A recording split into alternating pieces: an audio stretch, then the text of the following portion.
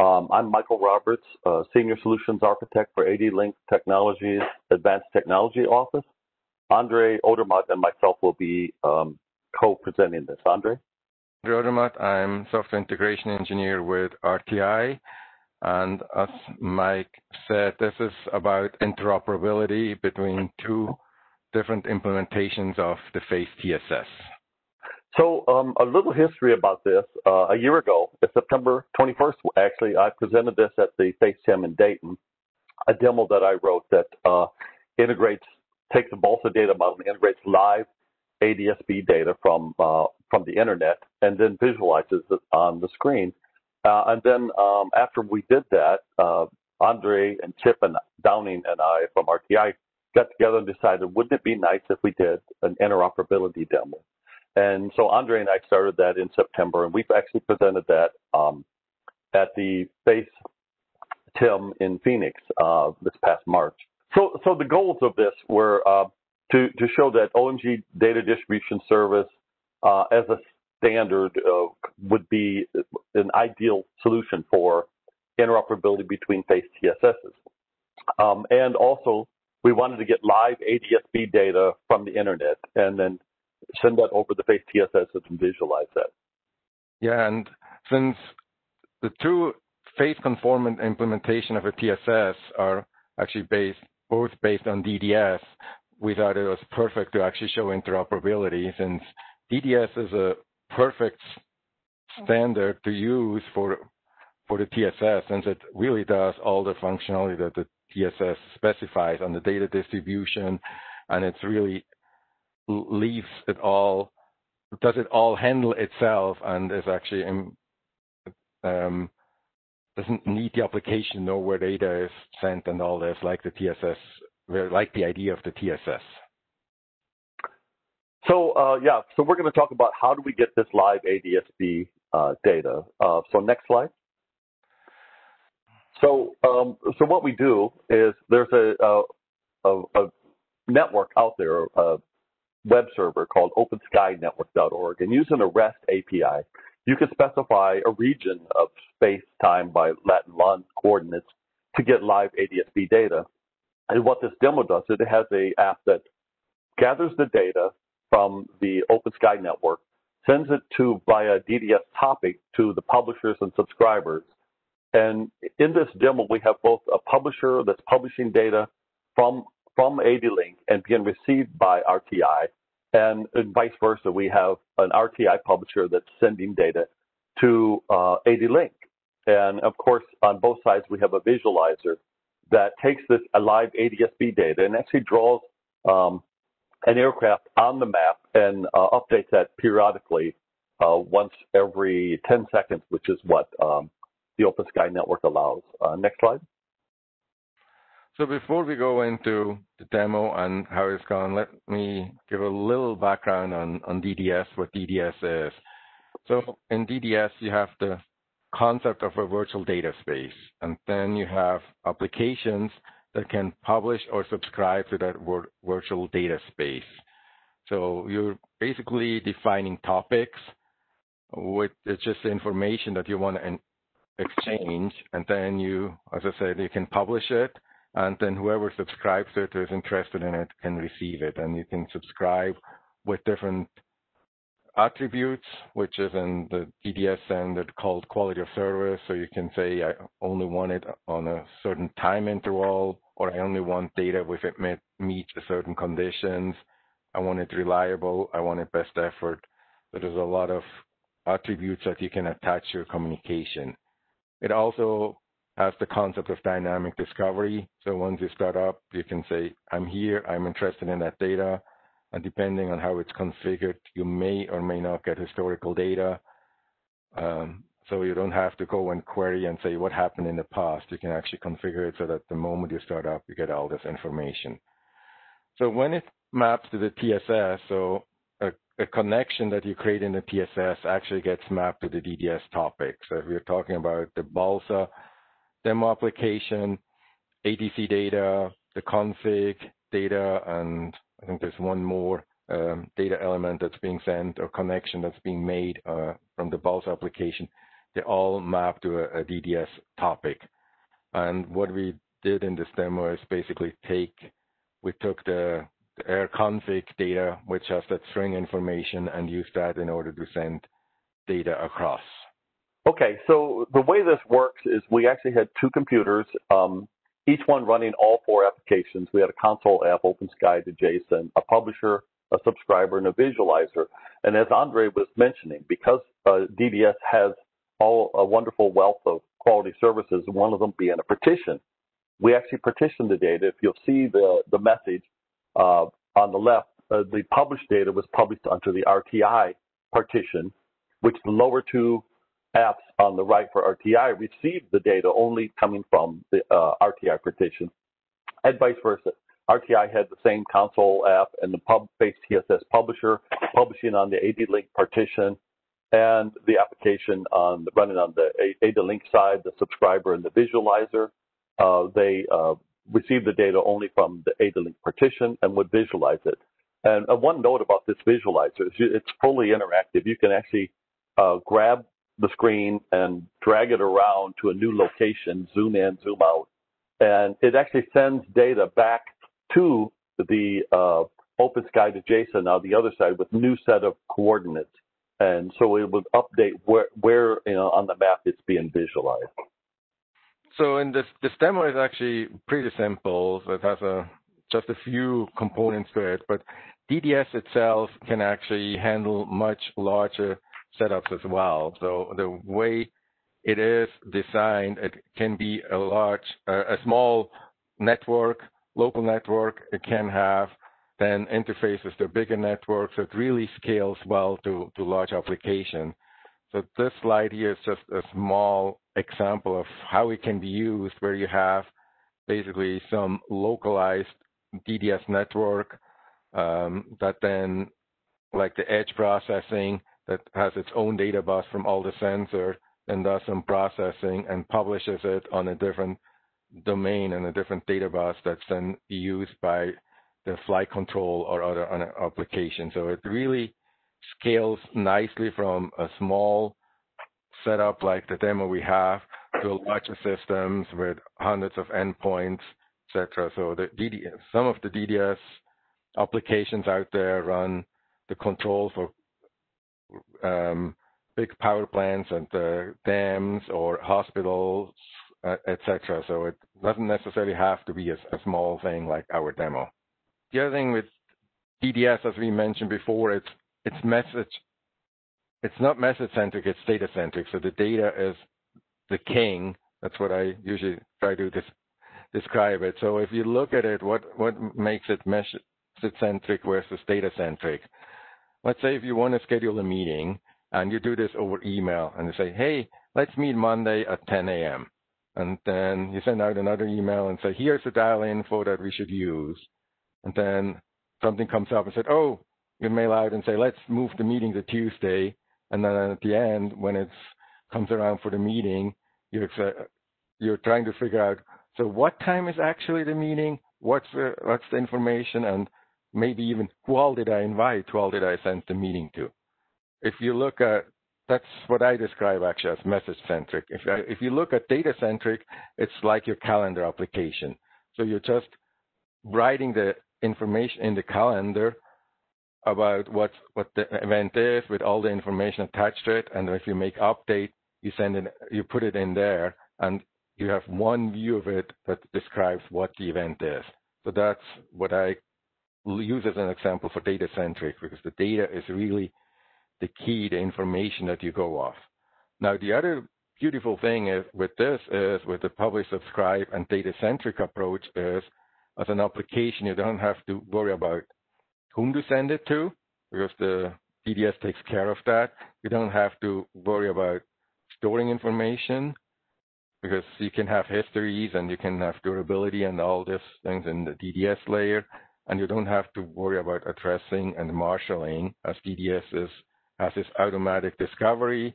It does marshalling between platforms, so you can have a Java application on a Power PC talk to a C++ application on an Intel PC, and the data comes across correct. So this is actually the boundary diagram of our demo. So we really just created two simple PSSS that get data in and then write data back out, because the idea was to show interoperability of using different transport segment services implementation. We didn't really want to build a big application and all this. We try to, our applications according to the FACE standard, but the goal was to show how we can actually use different implementation of the TSS service within the same application. And we built actually both applications with both of the different TSS implementations. Okay, next slide.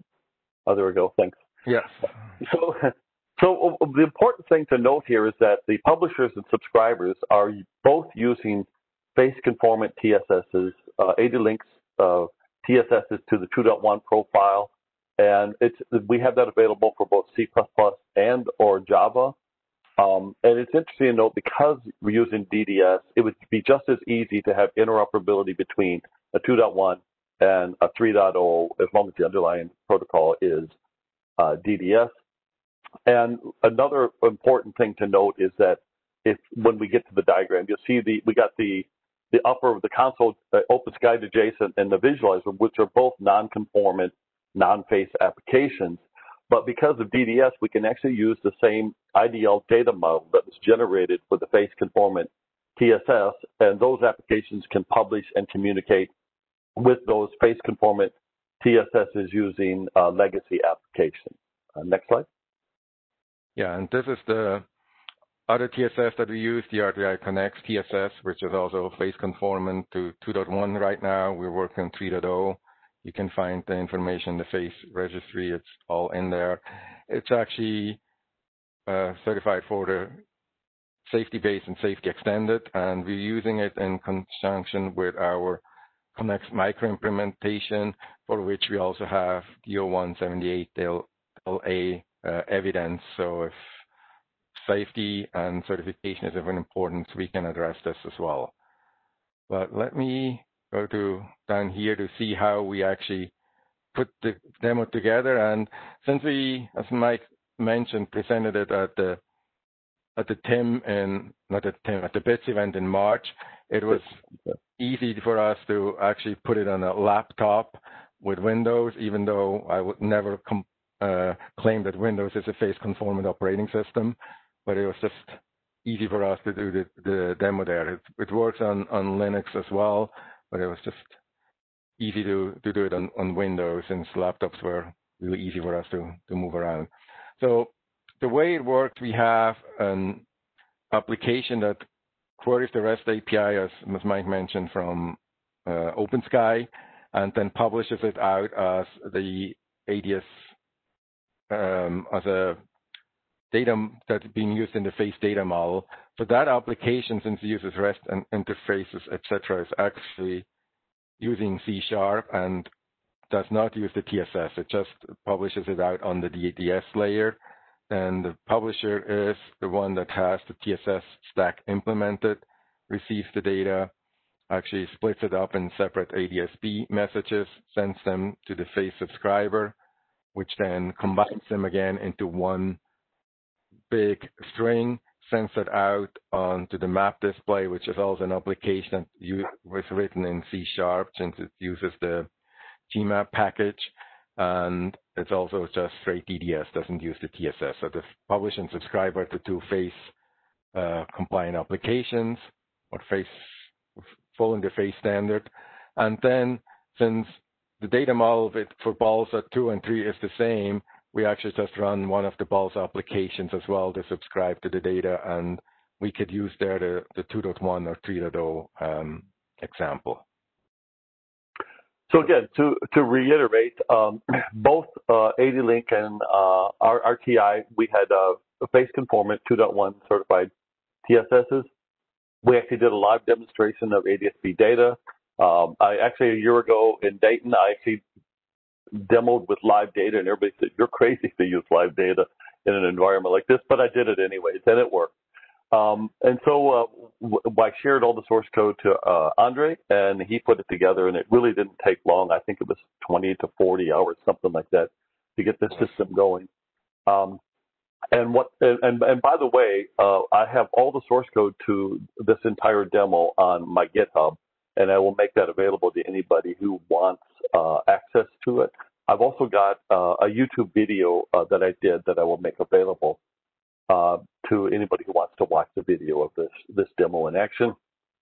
So once the ADSB JSON grabs the data, it sends it to the publisher, and then the publisher breaks it apart, sends it as individual tracks over to the subscriber, and the subscriber takes the data and puts it back together, sends it to the visualizer, and of course the visualizer, is, like I said earlier on, it actually takes the data. Well, part of the ADSB data is a field called TrueTrack, and it actually takes the TrueTrack, which is the vector of the airplane, rotates a bitmap, and then draws that bitmap in the exact lat long it is. And you can actually take your mouse and hover over any aircraft, and it'll show you that aircraft's altitude. I think it's in. It comes in meters from ADSB, but I convert it to feet because we're here in the U.S. Next slide. Yeah, so to put the whole thing together was actually very easy, and I was to some extent surprised how easy it was. And the goal, what makes it easy was really that we both use the same wire protocol, so having interoperate with each other was very simple. We didn't need any of the optional components, TPM, etc. So we could keep the TSS layer really small and simple. Also, the other thing that I was actually surprised, and kudos to the FACE technical standard, is how easy it was to take the application, the publish and subscriber that Mike has written, and then plug in a different TSS. Since the API is well defined in the FACE technical standard, it was actually just kind of relinking it with a different set of libraries. It was actually pretty simple to do that.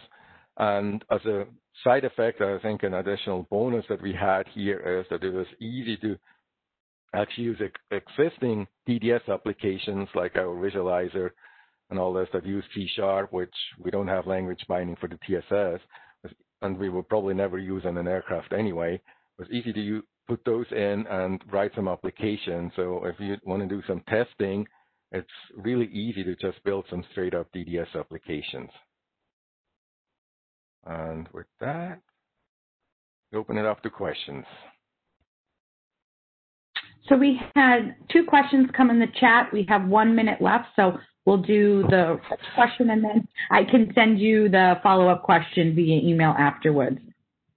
Okay. So the first question is, the FACE specification and API doesn't contain concepts like topic name, DDS, QoS, nor sample keys within its data model types. How do apps manage to interoperate with some controls in the API to degree these values between senders and receivers?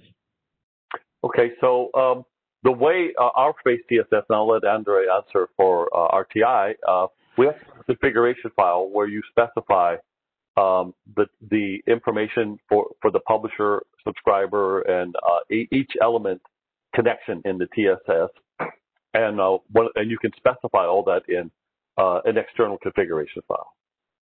Yeah, it's the same for us. We have a configuration file where you basically map the TSS connection to a topic name. You can attach a QoS to it. And if you wanted to use certain things like keys, there is ways to actually configure saying, I'm only interested in that key value for this connection.